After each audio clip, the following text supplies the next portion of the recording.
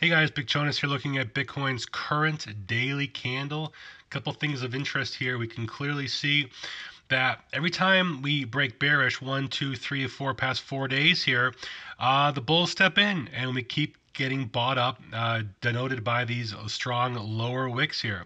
Once again, we have a similar candle. We're putting in currently bearish engulfing yesterday's spinning top candle here on rather low volume. Remember, we've already equaled yesterday's volume profile, and we still have about 7 more hours to go into this candle here. So we'll definitely put in more volume than we did yesterday.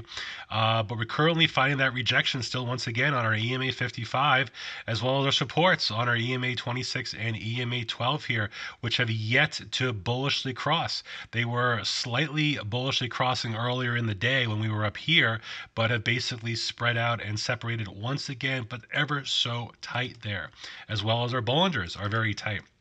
Notice we had this rejection here of our RSI triangle here, and we're currently sub 50 here, which is notable because we do like to keep above our 50 area on our RSI, especially on a daily chart, which can allow the bulls to definitely take a little more charge here. So we're finding a little bit of weakness in that RSI level as well.